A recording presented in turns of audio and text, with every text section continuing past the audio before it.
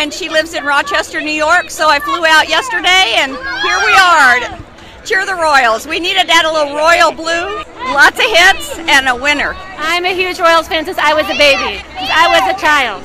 I saw George Brett, I remember Quisenberry, the 1985 World Series. We had just gotten our first VHS player, and we recorded every game.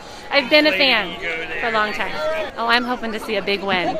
We got to make a win. We got to do this. This is our time. This is our time. This is our year. We're going to make it.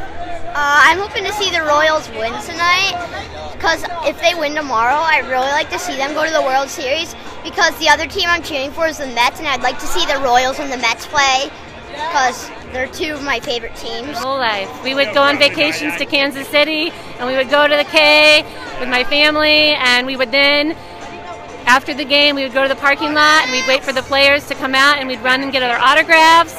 So it's a big part of my childhood.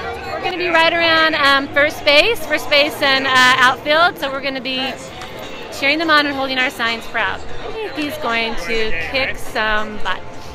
I think he's going to do awesome. I have faith. I have hope. This is going to be our year. This is the Royals' year. I'm just sort of mad that my favorite team is not in here, the playoffs. Who's your favorite team? They stink, the Cincinnati Reds. Oh, really? Okay.